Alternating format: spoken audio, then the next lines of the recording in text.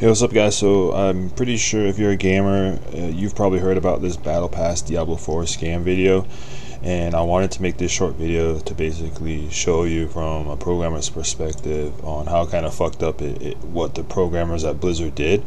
So if you go to like 41 seconds on here, snaps on PC. I tried to find this guy's original video, and I did find it like last year, but he deleted it. So we're gonna have to use this. But this is when they hijack the user's mouse cursor. So watch this.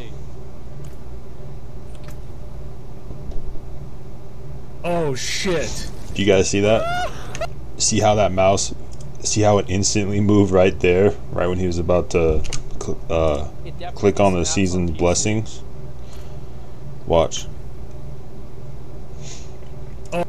Anyway, so what they did is they're using set cursor pause position function in the Windows API headers for the PC clients, and this function snaps the cursor to the position like with no lerping or so make sure you watch it again. Watch. See how it kind of just like goes like this, but it's like instant.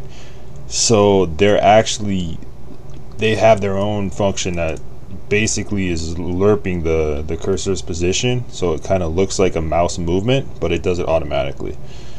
And I just want to make this video to show like that is crazy fucked up that they're doing that. And a lot of people are saying, oh, it's fine because you already have the battle pass, you have to activate it anyway. Well, the thing is, you don't have to activate it anyway, because you can save it for the next season. It was for any season, it wasn't just for that one. So they're doing this so that you can buy another battle pass for another season, because they want to deplete the already purchased battle passes, so they want more people to buy more battle passes.